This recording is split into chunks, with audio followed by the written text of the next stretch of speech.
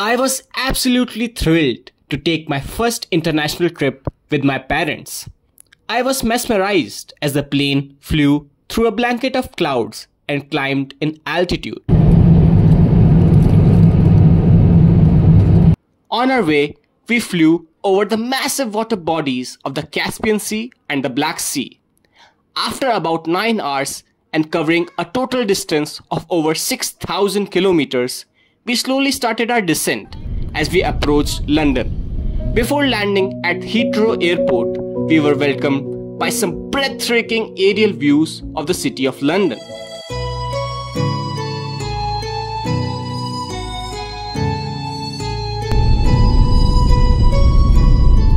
We took the Piccadilly line of the Underground train, commonly known as Tubes, to London King Cross station. After about a 15 minutes walk from the station, I was in my hotel room, super excited to explore the city of London. At night, I briefly took a stroll around my hotel. We got up early and made it to Parliament Square. It was already buzzing with many activities and was quite crowded.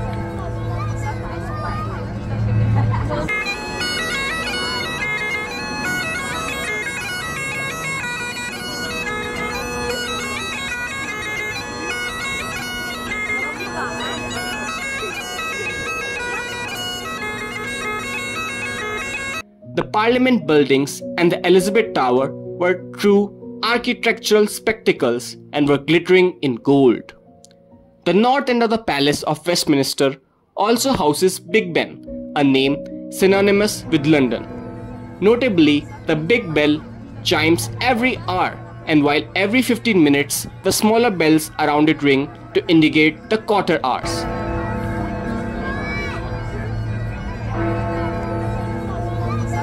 After strolling about the square for a while, we boarded a river boat for a round-trip cruise down the River Thames between Westminster and Greenwich. The open cruise was a great experience. Within a few minutes, we were greeted by our first attraction, the London Bridge.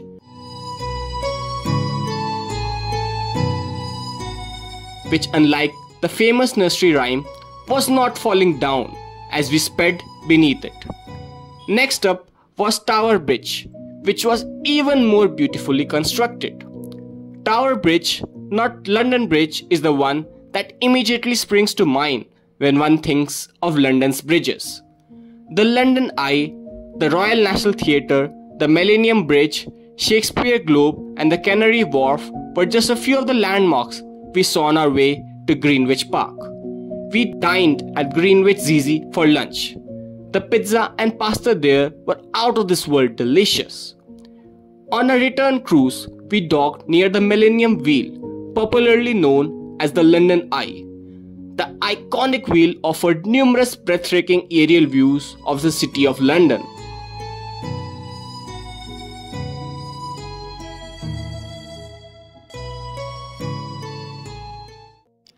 Soon enough, we found ourselves in the London Dungeon, a scary attraction that combines real actors, visual effects and rides. It was not particularly a scary venture, but I enjoyed the experience. The Sea Life London Aquarium was conveniently located nearby. Amazing marine ecosystems teeming with a rainbow of fish, sharks, jellyfish and seahorses made for a once-in-a-lifetime experience. Seeing the massive sea turtle was a fascinating sight.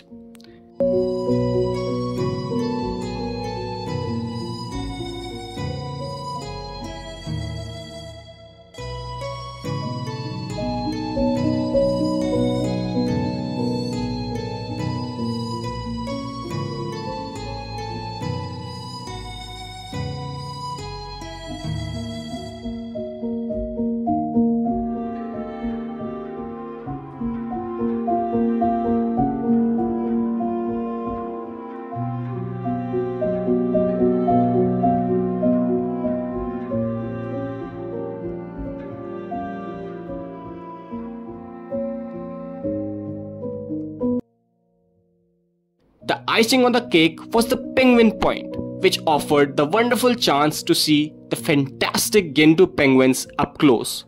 It was my first time seeing penguins, and thus it was a truly thrilling experience for me.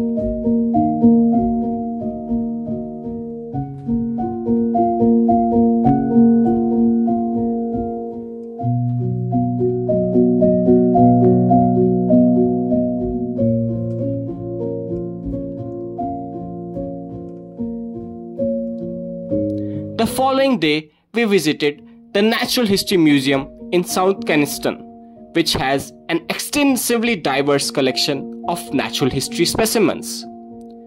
The massive blue whale skeleton, world-class dinosaur fossils, and space rock meteoroids were just few of the enchanting exhibits.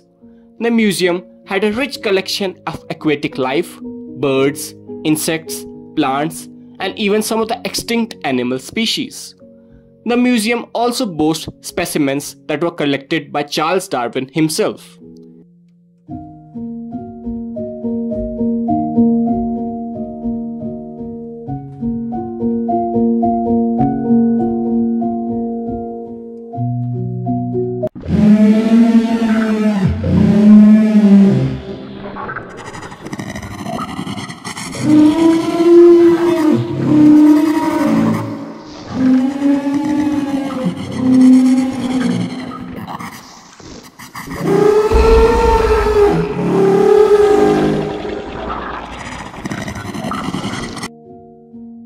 Next, we took the iconic red double-decker bus of London to Hyde Park. Once the hunting ground for Henry VIII, the park is now home to London's oldest boating lake. As we strolled through the park, we were greeted by dozens of grey squirrels and common wood pigeons.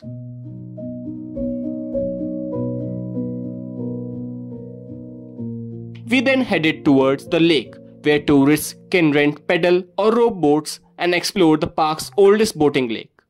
As we paddled in the lake for about 1 hour, we found a fascinating diversity of waterfowl, which included the Egyptian goose, Canada goose, mallard, and the tufted duck. Seeing the beautiful mute swan and great crested grape was truly a memorable experience. After boating, we only had a little time, so we decided to visit Buckingham Palace, which is located close to Hyde Park.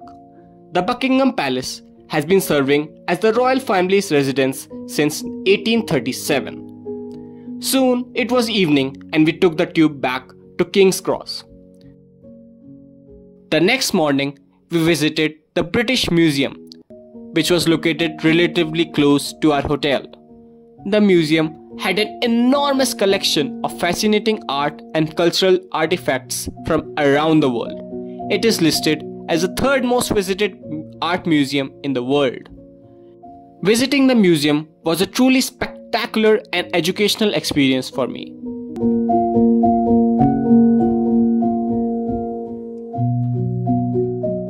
We then returned to our hotel, packed our bags, and headed to King's Cross station to board our LNER line to Edinburgh, Scotland.